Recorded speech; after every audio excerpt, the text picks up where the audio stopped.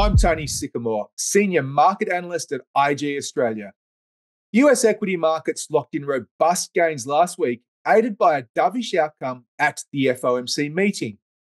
Fed Chair Powell noted that firm inflation data of late had not changed its overall trend lower, and that the path of inflation towards its 2% target will be a bumpy road. In theory, this reduces the importance of this week's core PCE inflation data, which, as we know, is the Fed's preferred measure of inflation. However, at the end of last week, there were some signs of some disagreement within the Fed's ranks, as Atlanta Fed President Bostich said he now expects just one rate cut this year, and that this was based on the US economy's continued resilience. This in itself suggests there might be less tolerance for an upside surprise in this week's core PCE inflation data. Let's look now at the chart of the S&P 500 and the Nasdaq to see where they are as we start the new week. Okay, so this time last week, we were potentially looking at some loss of momentum reversal candles. These two red candles here that formed over the previous fortnight are often a sign of a pullback or a reversal that may be about to occur. But we did say we needed to see some downside follow through. And as we can see here, that after the FOMC meeting, the S&P exploded to fresh all-time highs.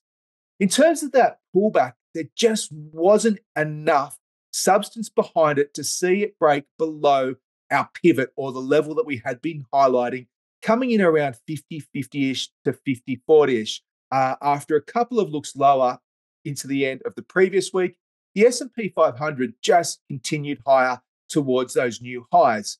Now, what that suggests to me is that we do expect to see dips likely to be supported back towards this 5180 area and certainly back towards 5100. And providing we don't see a break below this support here, I think you probably look for the S&P 500 to push towards new highs up towards 5350.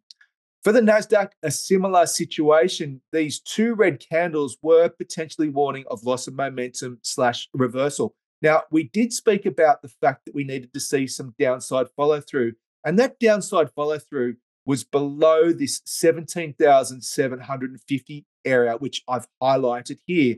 It just wasn't able to get below those areas. And as we said, the FOMC meeting certainly saw a new push to record highs. And as we look to start this week, well, I think you're probably going to look to see dips well supported initially back into this area here, which is probably around 18,200-ish, but certainly back towards 18,000. And really, until the Nasdaq can break below these lows of March, then you have to look for the Nasdaq to push towards new highs, potentially up towards 18,750. Thank you for listening and have a good week ahead.